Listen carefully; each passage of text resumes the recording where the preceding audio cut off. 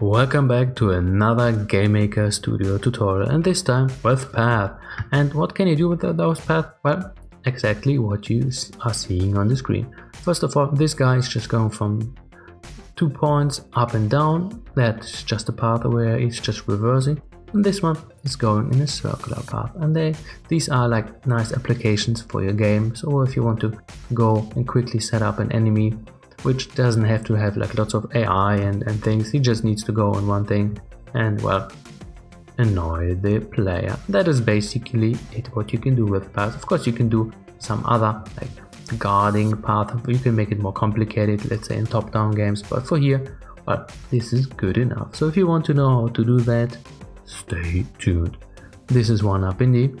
I am the developer of the indie game Clunky and a programmer / pixel artist.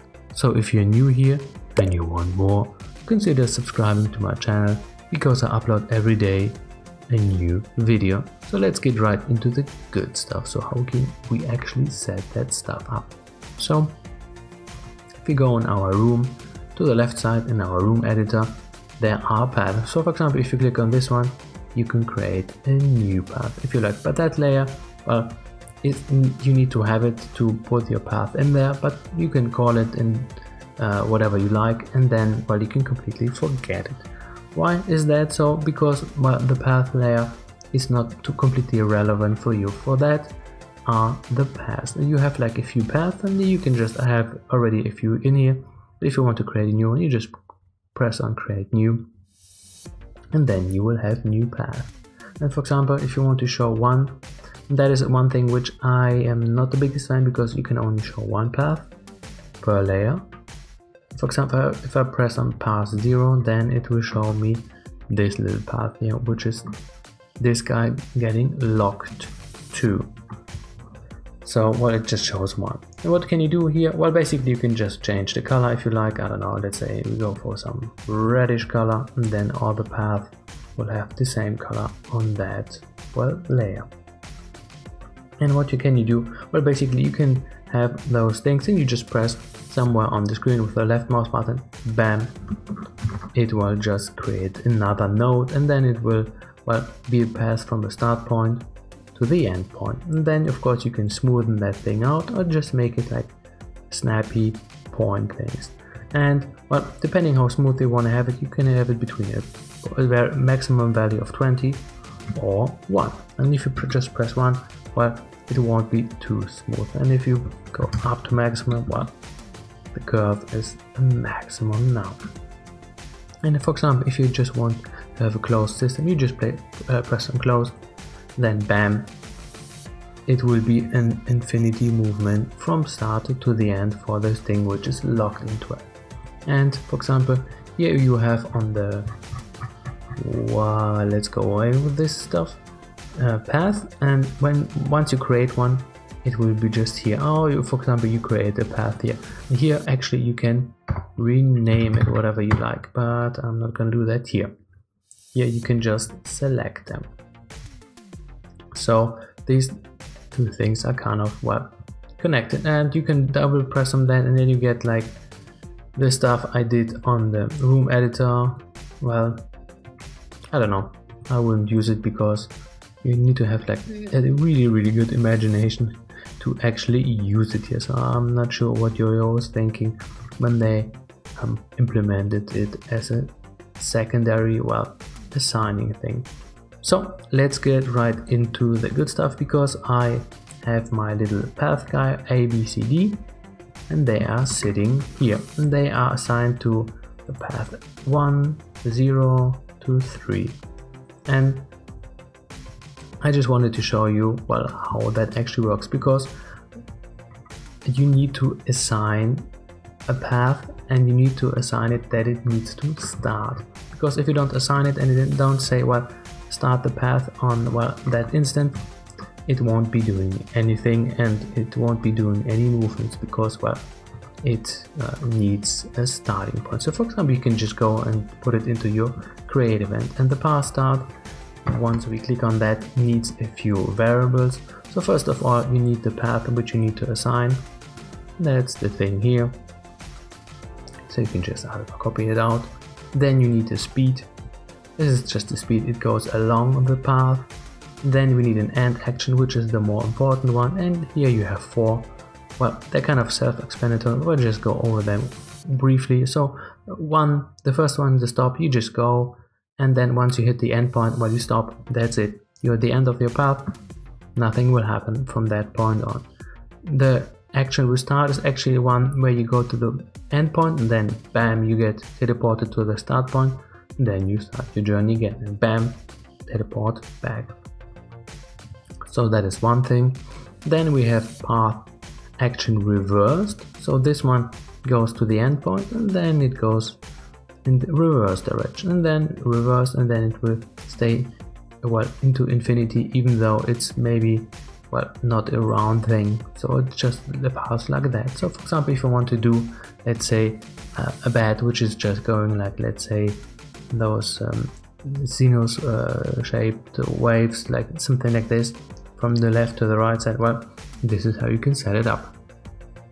And the last one is the path continue, and it's the most curious one, because once you are having your endpoint reached, it will do the same motion again from this point, and then it will do like this and then like this. So basically it will just copy the whole path, I don't know, as kind of a template, but it will continue doing that to the right side or wherever it should be going. So just keep that in mind.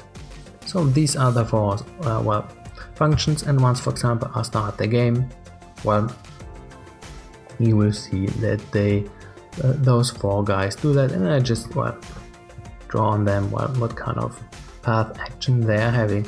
And the last thing is the absolute value, because you need to assign a thing. For example, this guy, you see, he will continue, and he will just break out of, well, paths. I guess he already did, but he's always doing the same stuff. So for example, this one just stopped. Yep. This one restarts, so he goes to this point and teleports. And this one just going to the reverse, and then he's going to, well, this point. But just keep in mind, the flipping of the image index is not a normal thing. I had to code it in there. And well, this guy is just getting stuck here. And why is he getting stuck here? Well, because I did one thing just to show you. For example, if you do the path start in your step event, he will start the path, and then he will start the path, and then, yeah, you guessed it, he will start the path, and then he gets stuck on one point, on the very 0 point where he's starting. So you shouldn't be doing that. Just kick that out here and put him in here, and then he will do his thing. So another thing, maybe you want to, well, change. For example, this is the path where it's going reversed, and here I do a little trick to flip its image. So basically you have like your image direction, and depending where this, well, object is going, it will have a different direction assigned. And this is, for example, well, let's say between 90 and 270 on the left side. So basically this is the left side, and that's why we flip it, and everything else, well, you do an image xscale of 1, and then this is how we cheaply, well, make it flip its image depending where it's going, to the left or to the right. And the last thing, which I didn't tell you, is the absolute value. What is that? So basically, once we are having, let's go to another path, let's say 1, let's say 2. So for example, this is the guy which is gonna get snapped to this path, but you can see he's actually quite far away from the first point, because the absolute value means that his X and Y position are completely snapped absolutely to the path. If not, you can do a relative value, and for example, what you can do, all those 4 are being, well, snapped to this little path, and if everything is relative, they would be flying relatively this kind of, well, way here, but with their respective distances, and so you can, I don't know, simulate a swarm going down. So this is actually kind of a neat function. That's why, or you instantly get snapped, and you go for 1 as an absolute value. If not, you go relative. So just keep that in mind. And then of course you can change a few things, but I just give you the most important ones. For example, there's the image speed. So this is the speed. If you want to change it in your during runtime, you can do that. For example, if you want to do a smooth movement, let's say for this guy which is going around or up and down, and you want to put in an ease function, well, then you change the path speed and lock it to your ease function. Another thing is the path position. Well, this one is between 0 and 1. And what does it actually mean? 0 is the absolute start position, and 1, or you could just say 100%.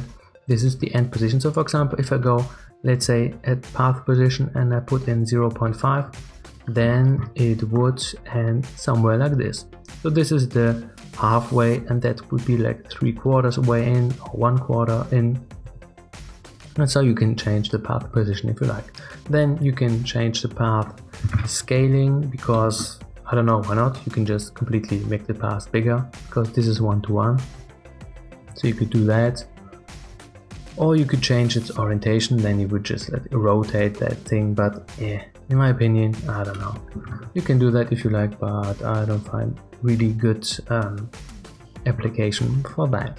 So that was basically it. Hopefully that was of interest to you and you understand now how you can utilize path in GameMaker Studio. That was it. Have a good one. One up indie.